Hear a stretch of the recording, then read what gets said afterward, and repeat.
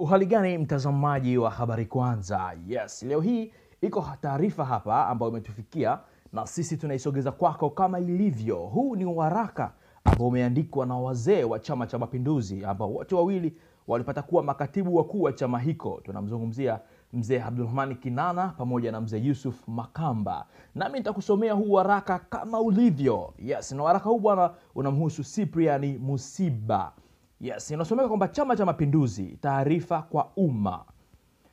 Kwa muda wa miezi kadhaa sasa, amejitokeza mtu anajitambulisha kama mwanaharakati na mtetezi wa rais na serikali ya awamu ya 5. Mara kadhaa ametutuhumu sisi wawili, makatibu wakuu wastaafu wa CCM, kwa mambo ya uzushi na uongo. Tumetafakari kwa kina kabla ya kuamua kutoa taarifa hii kwa umma kuhusiana na uzushi aliyotoa Cyprian Musiba dhidi yetu katika nyakati mbili tofauti. Kwa sasa, Watanzania wote wanajua kuwa haya anayoyasema mtu huyu kuhusu watu mbalimbali sio yeye ya kwake. Yeye anatumwa kutekeleza maagizo na kutumika kama kipaza sauti tu. Huyu ni mamluki anayetumika kuivuruga CCM na nchi yetu.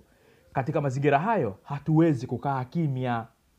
Baada ya kupata ushauri kutoka kwa watu mbalimbali, wakiwemo viongozi wakuu wastaafu wa CCM, viongozi wa dini, wanataaluma, wanahabari, wana CCM na wanachama kadhaa, tumeamua kutoa tamko kuhusu uzushi anaojitahidi kuueneza. Mara ya kwanza alisema kwa eti tunamkwamisha ndugu rais kutekeleza majukumu yake. Tuliyapuuza maneno haya. Kwanza, kwa imani kwamba viongozi wetu watayaona kwa namna yalivyo kuwa haiwezekani tushiriki kuhujumu serikali ya chama tulichokutumikia maisha yetu yote.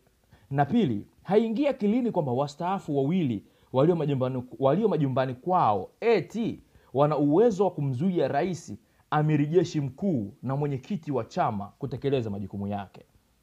Mara ya pili amekuja na tuhuma nyingine zinazohusiana na kutaka kumhujumu rais ili asipate nafasi ya kupitishwa na chama kwa muhula wa pili 2020. Sisi tumekuwa watendaji wakuu wa Chama cha Mapinduzi. Tumesimamia michakato ya kupitisha wagombea katika nafasi ya urais na nafasi nyinginezo. Huu nao ni uzushi na uzandiki uliosukwa kwa malengo maalum. Msingi wa tuhuma zote mbili ni hofu. Tuliamini kabisa kwamba pale anapojitokeza mtu hadharani na kuwadhalilisha viongozi waandamizi wastaafu, na huku mtu huyo akijinasibisha na serikali pamoja na rais ambaye ni mwenyekiti wa CCM, basi hatua zitachukuliwa na taarifa kutolewa kwa umma. Kwa bahati mbaya, viongozi wetu hawakuchukua hatua yoyote kuhusu jambo hili.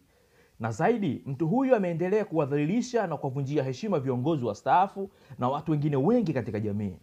Mtu huyu amefikia hata hatua ya kuthubutu kuwatuhumu viongozi wakuu wa serikali ya mapinduzi ya Zanzibar kuwa wanamhujumu rais. Amefanya hivyo bila kujali athari za kauli yake kwa muungano wetu.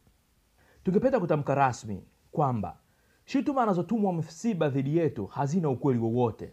Ni shutuma zilizoandaliwa kwa malengo maalum ya kutudhalilisha, kutuvunjia heshima, kutujengea chuki na kutuchafulia majina ndani na nje ya chama. Tunawasihi wa Tanzania kwa ujumla wao kuzipuuza, kuzidharau na kuzinyanyapaa kauli za mtu huyu hatari kwa umoja wa amani ya nchi yetu. Tunashauri kuwa wakati tukimchukulia hivyo, tuwe makini na kuwa na tahadhari ya yanayoandaliwa na hao wanaomtuma. Hao ni watu wanaopeleka nchi yetu mahala pabaya kwa mamvuli wa kumsaidia ndugu rais.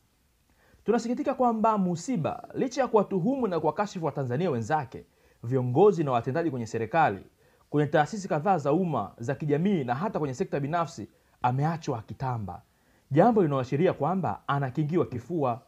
Hata anapotumia lugha za vitisho na kuhatarisha usalama wa raia, hakuna hatua zilizochukuliwa dhidi yake.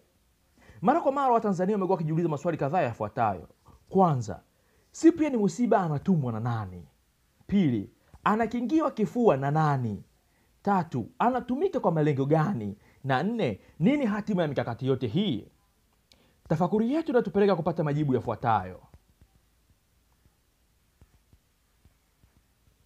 Kwanza, kwa ushahidi wa kimazingira, mtu huyu anatumwa na kutumiwa na watu wenye uwezo wa kumlinda na kumkingia kifua bila kuhojiwa na taasisi yoyote wala na mtu yoyote. Pili, zipo ishara kwamba watu hawa wanaomkingia kifua wana mamlaka, baraka na kinga ambazo wamepewa ili kutekeleza majukumu maalum kwa watu maalum na kwa malengo maovu. Tatu, Musiba anatumika kwa malengo ya kuwazushia, kuwakejeli, kuwavunjia heshima, kuwatia hofu na kuwanyamazisha viongozi, taasisi na watu ambao ni walengwa waliokusudiwa. Na 4, kuna kila dalili kuwa lengo na hatima ya mkakati huu ni kuandaa tufani ya kuwahusisha walengwa, wastaafu na walio kazini katika nafasi mbalimbali na matendo ya kihalifu, kimaadili na kihaini ili kuhalalisha hayo wanaoyakusudia kuyafanya. Sisi tumeamua kutokwenda mahakamani, walau kwa sasa, kwa sababu 2. Kwanza, jambo hili lina taswira ya kimkakati na lina mtandao wenye malengo ya kisiasa. Kwa hiyo, linapaswa kushughulikiwa kisiasa. 2, unapochafuliwa, unachokwenda kudai mahakamani ni fidia. Kwetu sisi, heshima yetu haiwezi kuthaminishwa na fidia.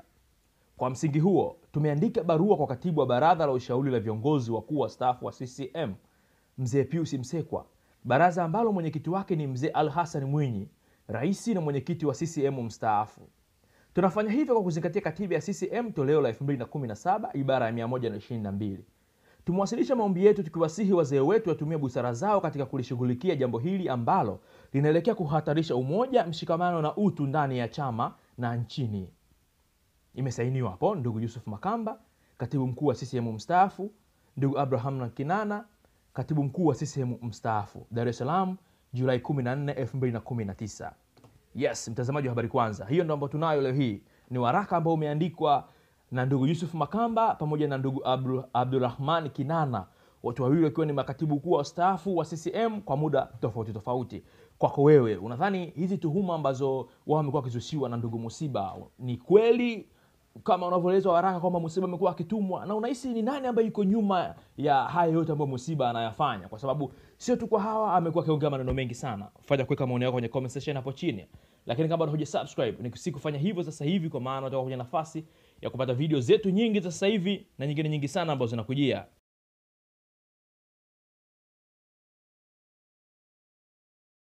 And this is Habari Kwanza 2019.